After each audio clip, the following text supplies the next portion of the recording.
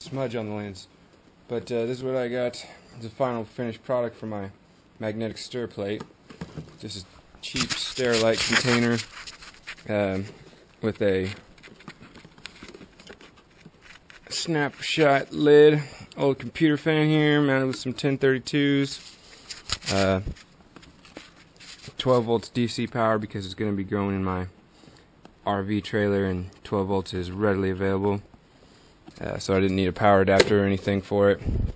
I got two real nice neodymium rare earth magnets centered on the fan there, and just a simple 555 PWM controller with a NPN MOSFET there. And we'll give it a quick testaroo and see what she does.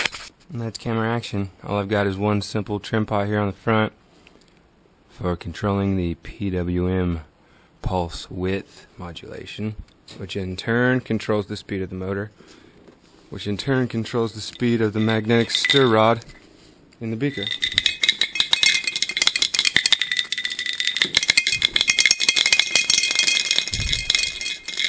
Not like that.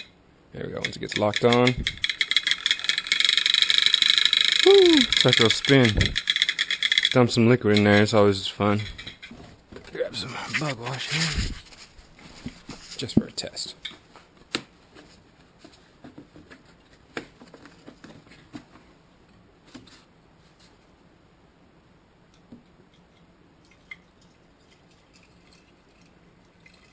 Now this apparatus is not only useful for mushroom culture techniques, but of course also widely used in all laboratory fields such as, oh my god. There you go, folks.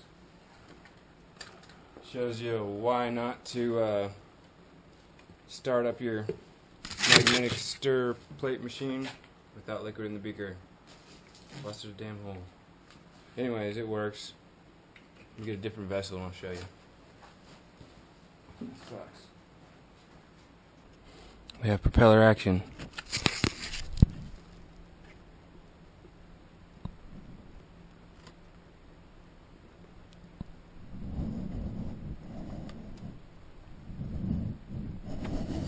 Okay, alrighty, this is the Magnetotex Revision 6 testing live. You got the magnetic stir vortex going on. You can see it start drawing a vortex down. And I always like to do this as a cool experiment. Turn it down. And watch the way the acrylic dances on its way down.